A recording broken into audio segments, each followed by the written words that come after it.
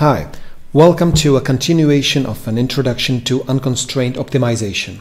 In particular, in this video, we are going to focus on quadratic functions. The reason for singling out these functions is that they are interesting and important both from a theoretical and a practical viewpoint. Although what we are going to show here will be valid for general and dimensional vector spaces, for the ease of presentation I will restrict myself to two-dimensional vector spaces. So this is how the functions that we are going to investigate look like. These are functions composed of a quadratic term, a linear term, and an offset. The quadratic term is characterized by a matrix Q. The linear term is characterized by a vector B, and an offset is just a real number. Now, of course, what we are going to do with this function is that we are going to look for such x that minimizes the value of this function. Now, first order necessary conditions. Let's recall that these are given by the requirement that the gradient is vanishing, that the gradient is equal to 0. So we need to calculate the gradient. Of course, you can always proceed in an element-wise way, but if you want to work directly with vectors and matrices, this is how you can do it. Instead of focusing on the gradient, let's focus on the differential. And recall that the differential is a linear approximation to the increment of the function when the input argument, which we label here dx, changes. And then we will follow the agreement that a gradient is just a transposition of the derivative. Now, when finding differential of a function, we proceed in the same way as we did when finding derivatives. That means here we had to find the differential of a product, so it composed of two parts. And then on the second row, we can use the fact that the individual terms here are scalar, so why not transposing them?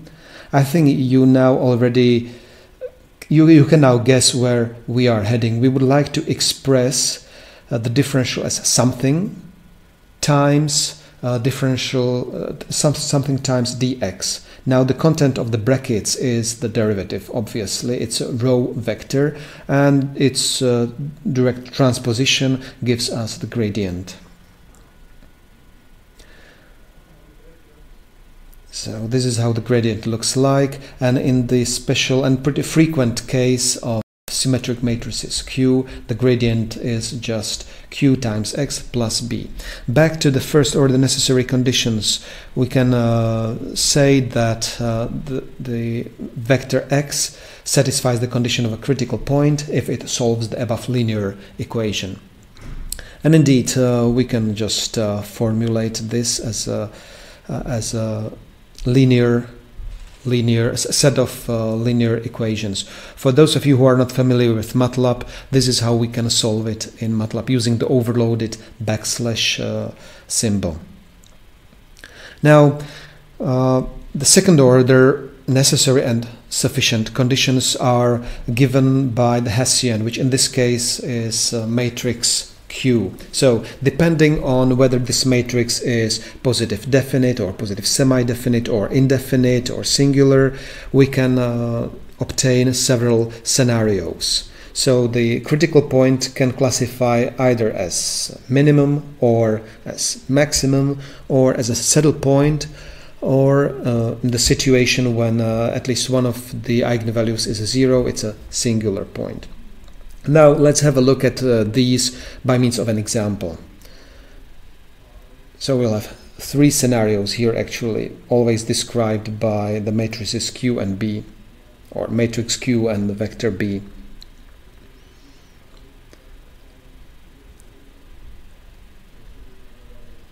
Now let's have a look at how the gradients look like, what the critical points are, and in particular what the Hessian, what the eigenvalues of the Hessian look like. So in the first case, the eigenvalues of Hessian are both positive, which brings us immediately to the conclusion that sufficient conditions of minimality are satisfied. Indeed, the critical point is minimum, which is also confirmed by looking at the contour plot.